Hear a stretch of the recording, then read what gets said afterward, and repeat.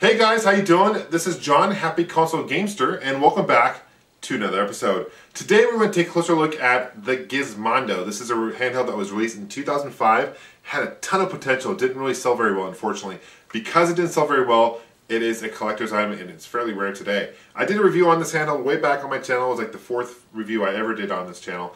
And looking back on it, I'm like, you know what, I really want to redo a review on this handheld because it's so cool, and I know a lot of people have requested to see some more gameplay on it and learn a bit more information about the Gizmondo. So I encourage you guys to sit back, relax, let's learn a few things about the Gizmondo. Thanks for watching. Here is the Gizmondo. I'm going to do something a little bit different in this review than I do in most of my reviews. I'm going to show you some gameplay first, and then we're going to show you the settings and the menu screen, all that good stuff. Show you the Gizmondo, the bad boy in action. And later on in this review, I'm going to talk about the history about the Gizmondo. If you guys want to know about that, stick around and learn more about that. So we're going to power this thing on. This is the power button right here. It takes a little bit to power boot up, so we're going to turn it on. And while it's booting up, I'm going to explain what these buttons are about. So you get your directional pad. This is not very responsive. I don't like the way it's designed. It does work okay, it does its job, but they could have done a better job in designing that. These are your buttons. You got your play, your fast forward, rewind, stop. The reason they have that is because there's actually, I can play movies. But it works the same way as an X, Y, A, B button, etc. so forth. These buttons here, they call them key buttons. This is your on and off. This is your alarm. This is your brightness. This is your volume. And this is your home button. So you can go back to home. And then these are your right, left bumpers here. And then you got these nice little dents here. You can actually put your thumbs in. It's actually really handles very well in your hands. I will give them that. Here is the camera on the back. It is a 3.6 megapixel camera. This system came out in 2005, March 2005, so it's not bad, pretty advanced back then. This is where your battery goes in. It's rechargeable. Battery life on this thing is approximately 6 to 8 hours. So in today's time, it's definitely not very good. For back in 2005, it's not bad. Okay, so here is the menu screen. And you got basically your games. You can play movies. I don't have any movies loaded in here. One thing I want to show you on the very bottom, it runs off of SD cards. This is the games. They're actually going upside down like that. Those are the programs, SD cards. And you can load movies and MP3s and music into that. This is your headphone jack. You got a mini USB cord here. This is your power adapter. Well, I got this particular version is a UK version. And I had to get, this is the power adapter. I had to get this special adapter here at Radio Shack. And it actually runs, you don't need to worry about the wattages or anything, the volts or anything like that, because the system is made to work on multiple volts. So that's pretty cool. Let's go back. So you can play movies. You can play music. I don't have any music loaded. You can do messaging, so you can actually text message other Gizmondo users. There was a GPS and web feature on here as well, Wi-Fi. The GPS feature only was in the UK. They didn't have a program in place in the States here. You have a camera and images. Let's check it out. So we can take a photo here. They had a couple cool games. One thing I want to mention, the games here were cool. They never really released them, but this had the technology to do augmented reality. So what I mean by that is there were games that they were going to release for it where you can see, what's here in real life, and then it would put images in the game, and the images would work in the environment of what you see on screen. So kind of similar to the Sony Move and how that works. The Sony Eye camera and all that good stuff, kind of very similar. But this is back in 2005. Let's take a picture. All right, so we got our pictures here, and it's pretty cool. So you can store a whole bunch of pictures on here. And you actually can text the pictures to your buddies as well, like you can today on today's phones. This thing is not a phone though, and it doesn't take any video, unfortunately. Let's go back to the main menu here. You have your contacts. You can work as an organizer. You got applications. You got alarm clock, calculator, currency converter, Bluetooth. It does have Bluetooth technology. We get the lights off, and I'm going to show you the first game. This is Motocross, Gizmondo Motocross 2005. Load times aren't too bad. This game was developed by Gizmondo.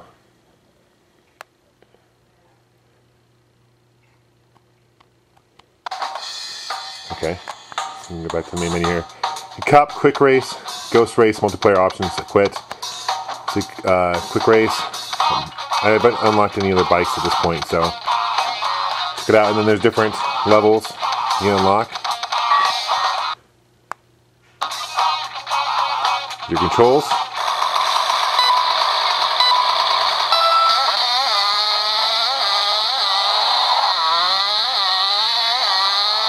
The graphics are equivalent to like a PSP, PS2.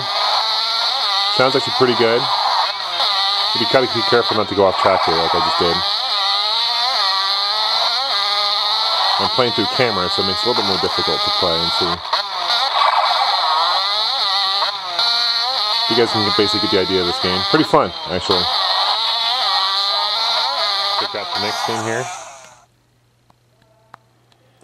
It's called Trailblazer. It's actually one of my favorite games for the system.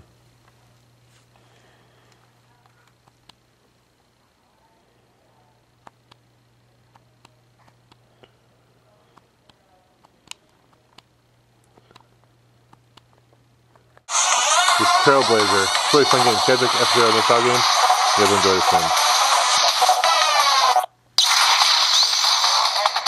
I like the music a lot. Gotta be careful where you go here. Now just to finish the race without falling over or doing the quickest time. You can jump and stuff too.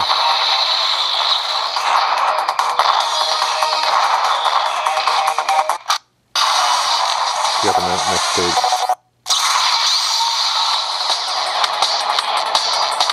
I got multiple levels here.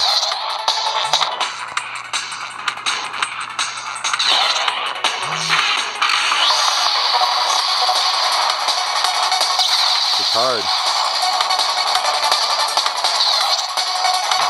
Those red things will make you slow down. Anyway, you guys get the idea. Pretty fun game. The last one I'm going to show you is Sticky Balls. It sounds like a bad porno, I know, but let's check it out. It's actually a really addicting game as well. Also developed by Gizmondo.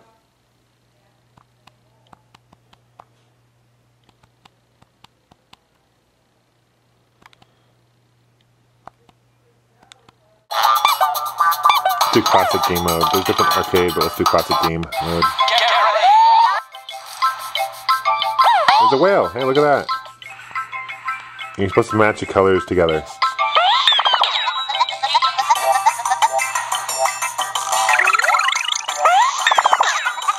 So this is obviously very easy, but it progressively gets harder and harder. I think that's the Allgengamers world, actually.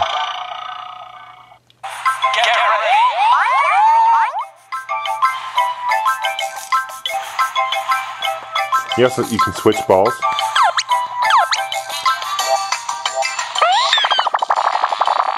Oh, wow.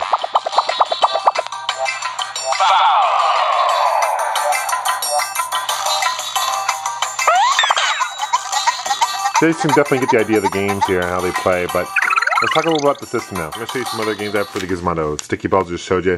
These games come in like a DVD case.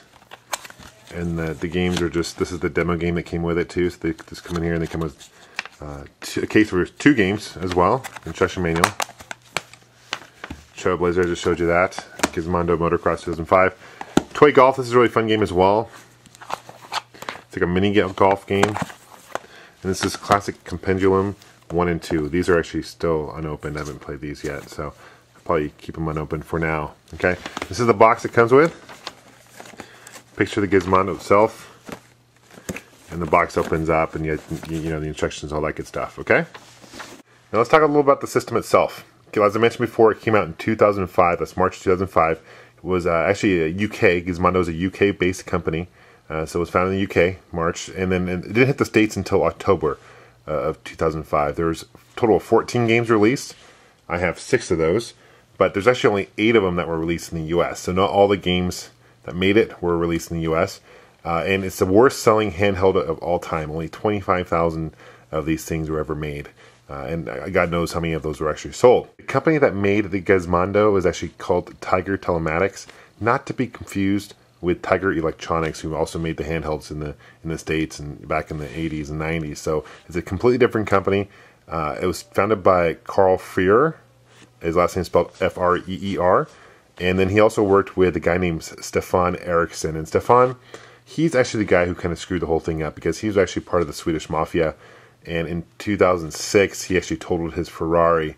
It was a Ferrari Enzo worth $2 million. And he ended up crashing that, got a DUI, and went to jail for a long time. So it wasn't so much that the Gizmondo necessarily failed. It was the executives and people behind it that really made it fail, in my personal opinion. Okay, so the Gizmondo itself actually retailed in the UK for £229. They had a Smart Ads version as well that retailed for £129. So what's the difference between the Smart Ads and the regular version? Well, Smart Ads, and they kind of spelled it weird. They spelled it with two D's, so it's Smart Ads. And it was a play on words, although some of their publications and stuff, they even misspelt it to just one D, which is interesting. But the whole idea was you could actually play the games, and when you go to the menu screen, they load in advertisements on the menu screen, 30-second ads, and you could only do like a maximum of 3 a day. Unfortunately, that thing never launched, so people who actually ended up buying the Smart Ads version of the Gizmondo and saved £100, actually pretty smart, to be honest with you, because they actually never ended up having it because this thing didn't live long enough to see any ads on it. They also had a version in the US, the non-Smart Ads versions retailed for $400 US, and the version with the Smart Ads retailed for $229 US dollars. And you ask yourself, I don't remember seeing this thing in retail stores in the States. Well, that's true. It never really hit the US stores necessarily. It retailed on the Gizmondo website, and also it's like small kiosks around different malls in the US. So it was very limited. Gizmondo and Tiger Telematics did not advertise this thing very well. So by the time it hit the States, no one really knew about it. And it retailed for so much. I mean, why would you end up getting this? And people didn't know necessarily what it was. It does have a 2.8-inch screen, which is cool. It's 320 pixels by 240 pixels, which is neat. It's got, as far as RAM storage, it's got 64 megabytes of RAM. And they're actually going to release a widescreen Gizmondo as well, released in 2006. So it's going to have a wider screen and, bigger. But it was stupid because they actually, when Gizmondo or Tiger announced that, they announced it during the US launch of this one. So people were not only that knew about it, they'd say, okay, we'll just wait for the bigger screen. And that thing was never released. In 2008, Carl Freer actually announced the Gizmondo 2, and they were going to launch that in 2008, and it still hasn't been launched. There's still, the website that was launched at the time is no longer around, so my guess is they're not going to launch the Gizmondo 2. But yeah, definitely kind of an interesting system. A lot of history behind it. It didn't sell very well. Less than 25,000 of these things were ever made, so like I mentioned before. But hope you guys enjoyed the review. It's a very cool looking device, a very futuristic looking. I wish it did do video, however, what can you say? It's 2005, and it was pretty well advanced. And consider this thing was competing against Sony and Nintendo, no wonder it didn't do very well. Anyway, guys, thanks for watching, guys. I appreciate it. Hope you guys learned a thing or two. Thanks for subscribing. Take care. Peace.